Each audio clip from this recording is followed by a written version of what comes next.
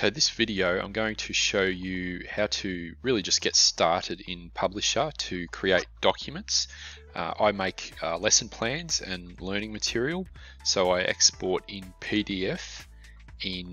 For American people, for the American paper size, I use the letter size, and for Australia I obviously use A4. So I'm just going to show you the steps I take to basically get set up. So I've got a worksheet I can use and something that I could use as a template moving forward. So the first thing you'll see is the main screen when you open Publisher. Because I have Publisher, I have Designer, and I have Photo, I can swap between the programs, and that gives me more options, but that's for another video. Okay, so first thing, like any other program, I'll go New, and it'll give me my size options. So for this video, I'm going to go Letter, and I want it to be a vertical image, so not horizontal. So I'm also wanting it to be a PDF that just can be scrolled through vertically, not with any facing pages. So I'm going to do a couple of things, and you can watch my other video to see how you can set this up so you don't have to do this every time. This is from the moment you start. I'm going to get rid of facing pages. So now should have a nice vertical single page. Now the next thing I want to do is lay out my page. So where do I want to put things? So I'm going to make a couple of text boxes. Now the frame text tool is probably the standard text box, similar to what you might have in PowerPoint or something, or in Canva. And this is the artistic tool, which is a bit different. I'm not going to show you that right now. So I'm just going to go frame text. So I'll draw a box. You can see it's asking me to draw a box, and I'm going to make this just a title box. So if I click on it, you can see, you can't quite see, but there is a cursor flashing there. I can type and see what it looks like. So because it's a heading, I'm going to find a good font and then pick the size that I'm fairly happy with. You can change all of this whenever you like. So I'll just put title. Now I think that's only a pretty short title. I wouldn't use a title that short all the time, but I might make it so it fits within the area. I like to reduce overlap because it gets a bit hard to use. You can refer to the layer system, but you'll see what I mean in a second. So I might put, like a lot of worksheets you'd have in a school setting, you would have maybe the name and the date. So I might make another box. Now I could go back and do another box, or I could copy and paste this one. Now there's a couple of ways to copy and paste.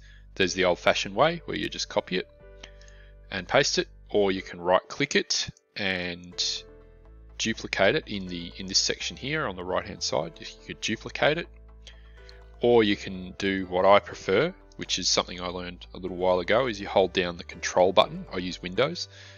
Hold down control and click on the thing and hold it down, and it will just duplicate it, and just let go of the mouse button. So you can do these very quickly. So for the name, little name area where a student would write their name, I might have a smaller font, maybe 24 or something. And now I'm going to just make a little line and just call it name. Now I want one for date as well. Now I could do two things. I could just press enter, I could copy this, press enter, paste it. That's probably what I'd do. But if you want to have a little bit more control on the placement of things, you could instead actually create another text box by just copying and pasting, and then you can just copy and paste that text in. Now I'm going to put that below it. This is where see these overlapping lines. I find it is a bit difficult to select what I want if my cursor isn't in a spot where that box is. So I try to remove any overlap, just so it's a little bit neater. So everything sort of sits like a little bit of a puzzle. Now there are some guidelines. You can use these, the rulers, and there's locks and all kinds of things, guides, bleeds, margins. So you can have a margin, you can set up what the margin is. You can put a grid in, which is helpful, and that way you can get everything to line up nicely. I find the most useful thing is aligning them in the middle. The little green line appears right in the center there. Just helps to line things up a little bit. You've got to be careful with the size of the box. Actually, you can see that one that lines up on the grid line, but it's not lining up on the box. So you just need to, they kind of lock in place as well, like that. So that's another thing that's worth looking at. I'll just remove that margin line. Now, say I've got the title, name and date. Now I'm going to have something else. So I'll just write lesson 1. Lesson 1, might make that a little bit smaller, 36. I'd probably do these smaller for an older group, but for younger kids maybe bigger text is better, or people with reading issues. Now I might have how about I make a drawing activity or something. So I would copy over here and have some instructions, maybe some brief instructions, and then just whatever I would say. Okay, so make that a bit smaller. Now there's a lot of playing around here at the moment because I'm setting everything up, but what I'll be able to show you is how you can have this just ready to go, so you don't have to do this from scratch every time, and it's really easy. You don't have to look around anywhere for it. So there's my instructions and lesson 1. Now I might make a box to do some drawing in.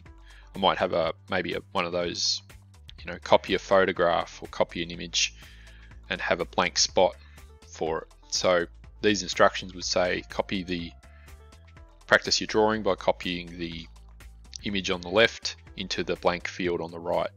Now to do that, I will make a rectangle, maybe a rounded rectangle. There's lots of different shapes here, and you can customize the shapes as much as you like. So I'll make a rectangle, maybe like that. Now the curves look nice, but they're probably not suitable for this, so I'm going to go up here. You'll see there's this little corner picture. You can actually have all kinds of different corners. I'll just show you the regular rounded one, and then you can adjust the amount of curve there is just by using this little slider. So I might just make it a subtle curve. Now you'll see it's a kind of grey colour. I will make that white, and I will give it a border. So the stroke is the line that would go around the outside of any shape, and the fill is obviously the center. Now you can do lots of things with colors and things as well, but I'll just show you this quickly. So if you click on this here where it says none, it will give you a few choices on different things, on the style of the border. So I'm going to go width, maybe 3 pixels. So you can see it's a nice sharp rectangular rectangular box. Now the other things you can do is you can make click on it first. So I'll make maybe a broken line, like a zigzag, like a dotted line. You can alter that by going up to, and all of this that's on the top is also on the side. There is a way you can alter that as well, but that's probably something you don't need right now for a basic video. So you've got like different options there. Now I would probably want the photograph that they're copying to be the same size as the box. So I can copy this box by doing the same thing as before, where I hold down Control and just move it across. You have to click on the line if it's an empty box because there's nothing in the middle. Oh, actually that does work. I think no, it doesn't work on some other things, but generally I'm just in the habit of clicking on the lines. Okay, so now I can put a photograph in there. Now if this is for a classroom, it's not as many issues with copyright and things like that, but there is actually a resource in Publisher that's really handy, and that's the stock section. So this actually searches through some of the sort of copyright free images, the Creative Commons sort of stuff for commercial use. So I can type in anything, so maybe dog, something original, and it'll bring up all of these thumbnail images of different dogs. Obviously I could be more specific and it would bring up more specific results, but say I want a picture of a dog, so I will drag it across into the document, and it's obviously too big, so I can make it smaller. You can stretch and skew as well. You do all of the stuff you can do in most programs. Now I want to put it inside this box here so it's not cut off, so it's not looking strange. I want it to be inside that, so I can actually use this layer bar here and I can drag it into this rectangle. So all I do is in the blue area on the image, I just drag it down until it's hovering like that, and you'll see what happens is it creates a little arrow.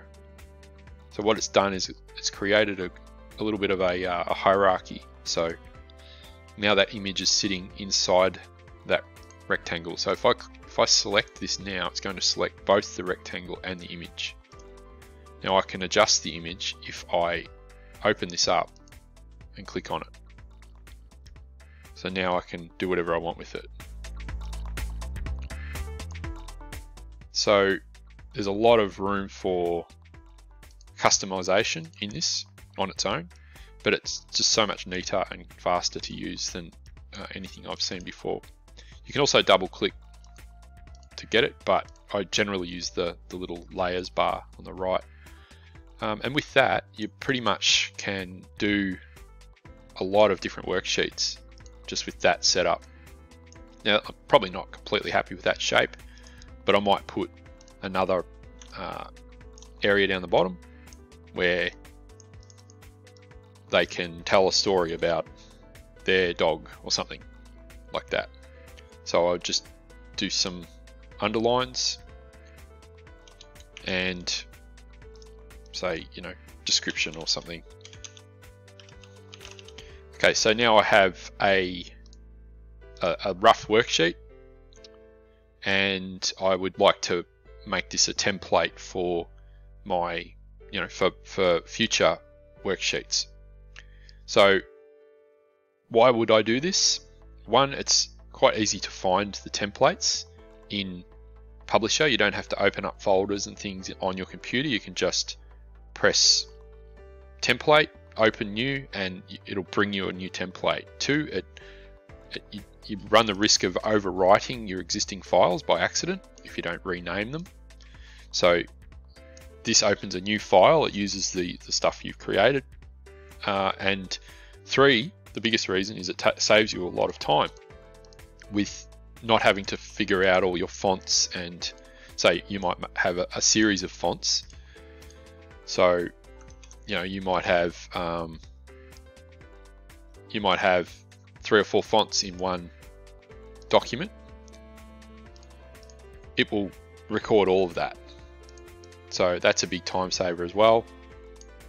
So and everything's laid out where you want it. There's no moving anything around. So I could come in and make a second one of this where instead of a dog I put a cat, and I don't have to start it all over again, and I don't risk losing anything by accidentally overwriting everything. Or I might just use it as a reference. So if I want to start a second page, I can just right click and go duplicate, and then I might put another image in there, or a smaller one or something, anything. So you can just do that infinitely, and then you can go and export it as a template. So in File, Export Template, and here's my little folder that I don't actually have to go and manually access. So I'll just go Junior Worksheet,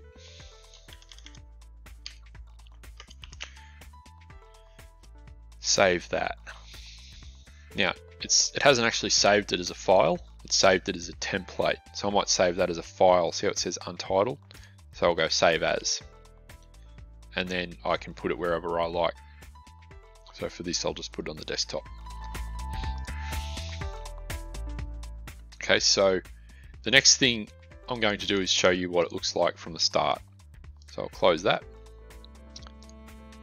New, File, New. Now I'm going to go to my template section.